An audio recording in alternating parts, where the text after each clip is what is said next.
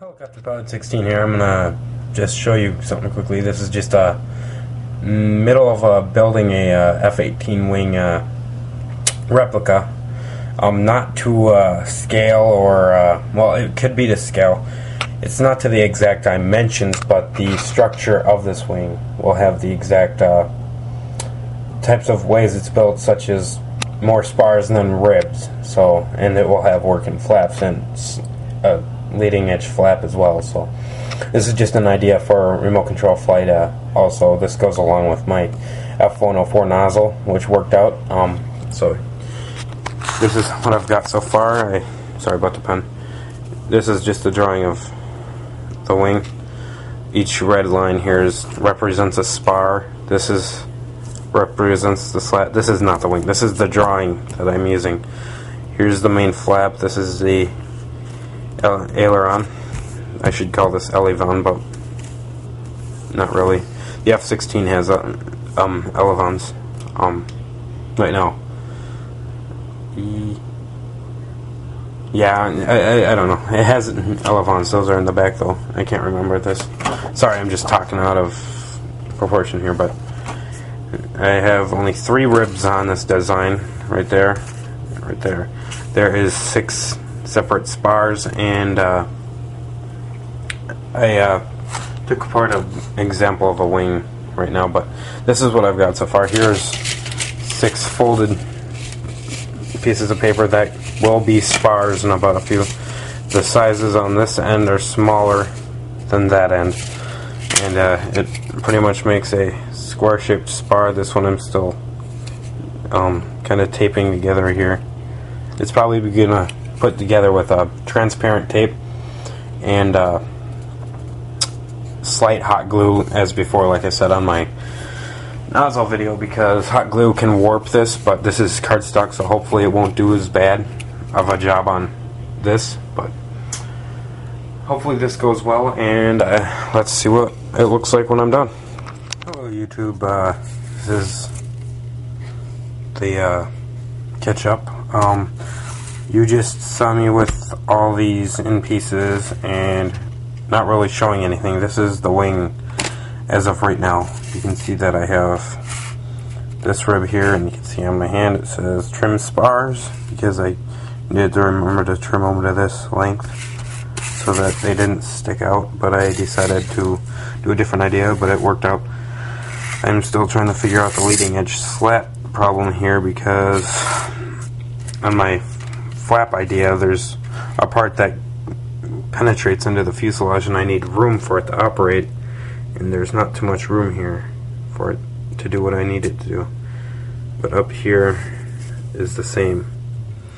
I might add another like sheet here to try and add a little more room along the leading edge again, but I don't know. I'll figure it out as I go. I do not want this to be a waste of my time, but here's the undersurface I finally put on. I have it hot glued in along here, and on the leading edge, on the trailing edge, but not the leading edge yet, because I want to make sure I can get enough room for my leading edge slats or flap to operate smoothly.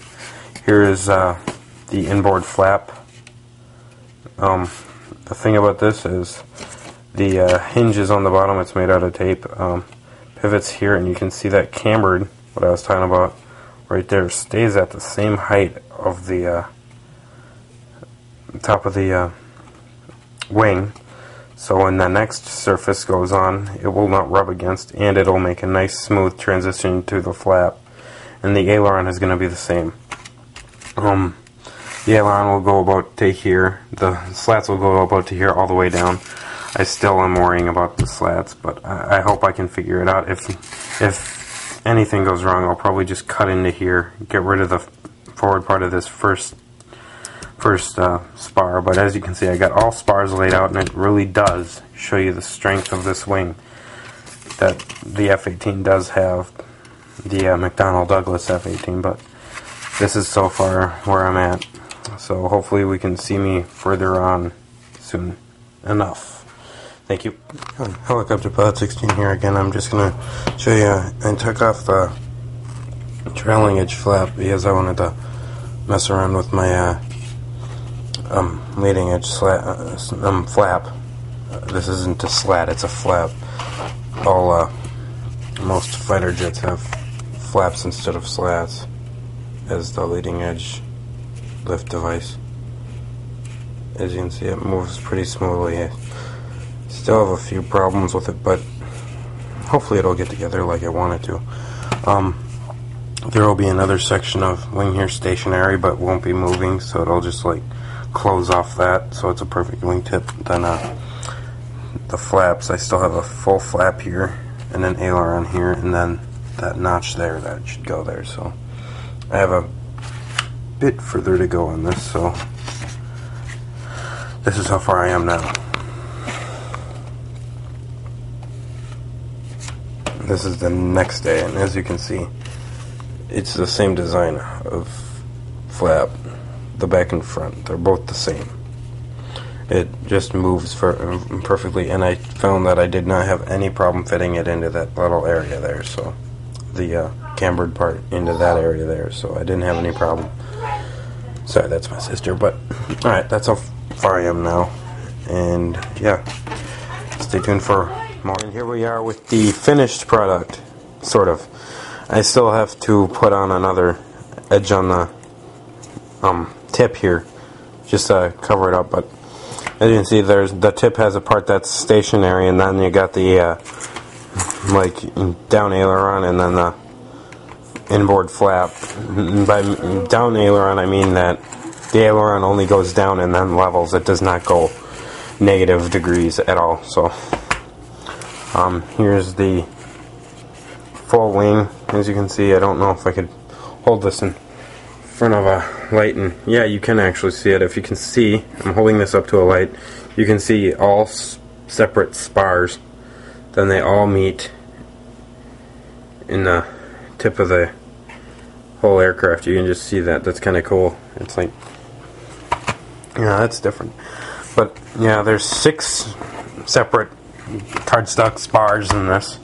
There's enough room for this cambered part of the each flap that goes along here. The flap hinges are the same.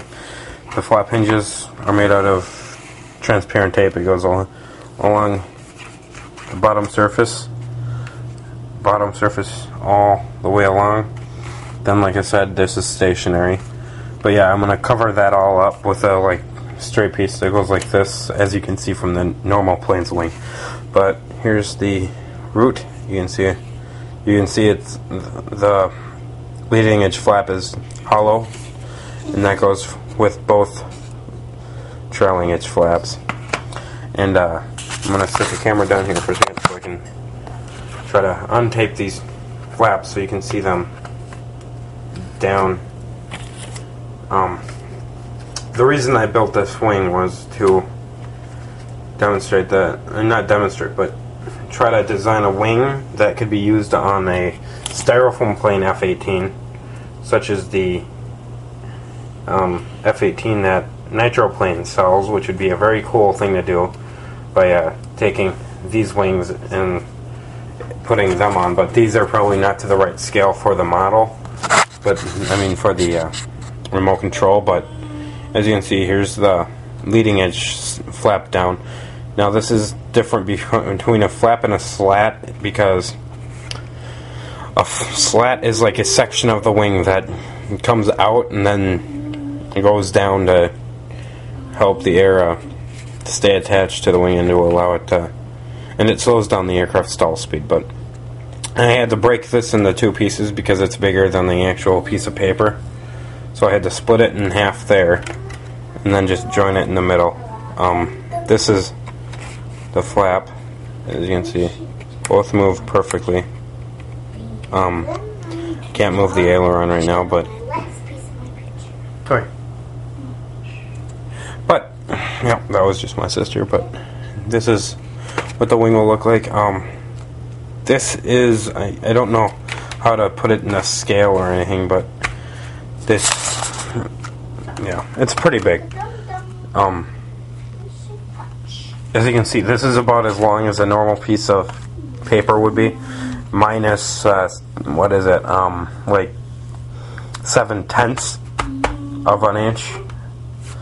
This is 7/10 of an inch shorter than an actual piece of paper. I was trying to get the proportions right because this is actually, I think, 8.5, and then this is 10 and 3/10, so 10.30 inches. So the reason, like I said, I wanted to build this was to prove that I could actually make it with the actual structure on the inside, like the actual real jet, and with leading edge slats like the real hinge. And as you can see, it actually stays pretty much well connected to the upper surface, and when I blow across it with both flaps down, the air actually does stay connected to go down here. But that's pretty much it. So, but just so you would know, this took about 2 days, and it was well worth it. I'm glad I finished this. Thank you for watching, and if you have any questions about this, please let me know.